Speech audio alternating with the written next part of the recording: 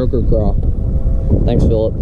Alright, what's up, guys? I just want to break down exactly what I was doing to catch these fish. I'm out here on Lopez Lake, and as you can see, it's a pretty rocky lake. Like, the whole lake is pretty much rock.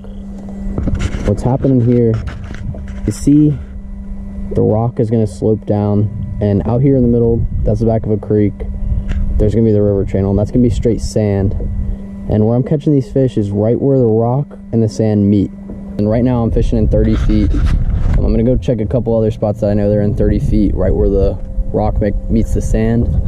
And pretty much all I'm doing, my side imaging, my down imaging, mapping, and sonar. And I'm using all of them to figure out exactly where these fish are at. Not gonna lie, when I first got out here, we whooped them last week, and as soon as I got out here, I tried to do the exact same thing. I was fishing the same spot, fishing same bait, but it's a whole week later, so fish have moved, conditions have changed, so it's wintertime, fish are cold-blooded. They're not gonna wanna move far. So I was either thinking that they would move out towards the main part of the lake, but since we had a warming trend, maybe I thought they would move back to the back of the creeks and start sunning or something like that.